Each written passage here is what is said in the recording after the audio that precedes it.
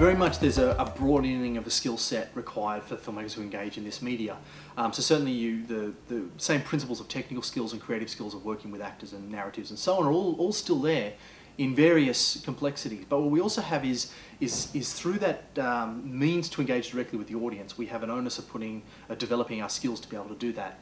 So we have an increased demand for skills in managing and manipulating social media, not just as promotional materials, but often as integrated storytelling vehicles, which makes them more attractive. Also engaging particular genres and being able to leverage those genres and the discussions and the engagement that happen around those genres in different ways, whether it's through communities or forums.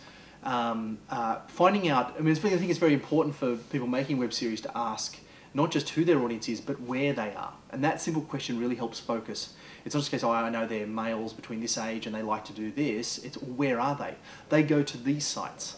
They visit these kind of places online. They're having these discussions. That's where they are. Which is why we see such a prevalence for clearly cut genre pieces in web series, because it's the fastest way to get to an audience. Sci-fi, horror, romantic comedy, gay and lesbian narratives, any kind of narrative structure that can appeal to a particular demographic that is desiring that content, and often content that's outside of the mainstream, that otherwise wouldn't make it to mainstream television.